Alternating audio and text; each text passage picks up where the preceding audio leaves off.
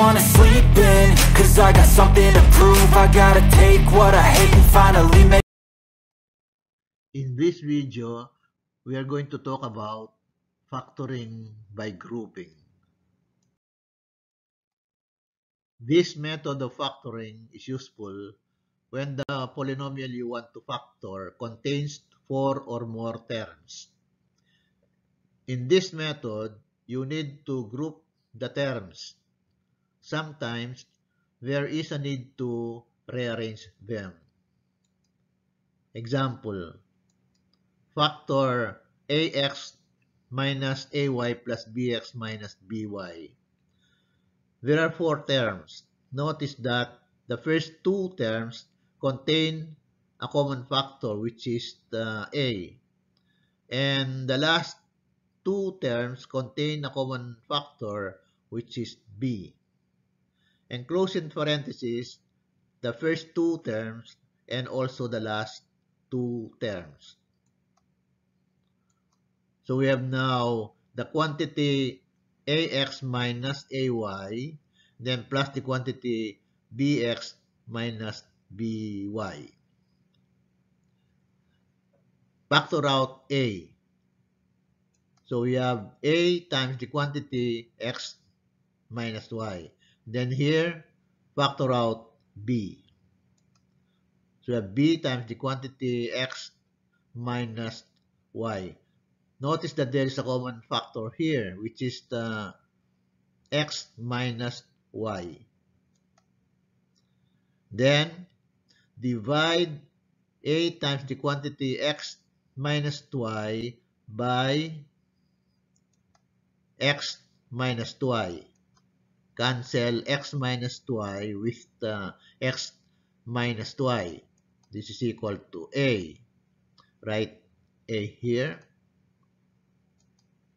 And then, divide positive b times the quantity x minus y by x minus y.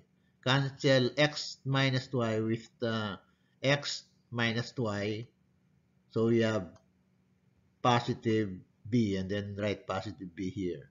So the answer is the quantity x minus y times the quantity x plus b. Example number 2. 4a squared minus 12ab plus 9b squared minus 4c squared. There are 4 terms. Notice that the first 2 terms contain a common factor, which is 4a. But then the last 2 terms do not have a common factor. So we should not enclose the first 2 terms and the last 2 terms in parentheses. Let us try to enclose in parentheses the first 3 terms.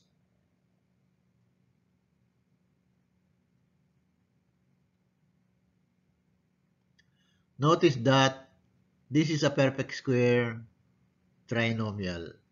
Let us try to factor this. 4a squared minus 12ab plus 9b squared. The square root of 4a squared is 2a, and the square root of 9b squared is 3b. Then we follow the sign of the middle term. So we have 2a minus 3b times 2a minus 3b. Let us try to check the factors by using the FOIL method. 2a times 2a is 4a squared. This is the negative 6ab plus negative 6ab is negative 12ab. And then negative 3b times negative 3b is positive 9b squared. Now, these factors can be written as the quantity 2a minus 3b close parenthesis squared, and then minus 4c squared. Now, this is in the form of the quantity A minus B close parenthesis squared is equal to A plus B times A minus B. This is A, B, B, and then plus, minus. Following this pattern, we have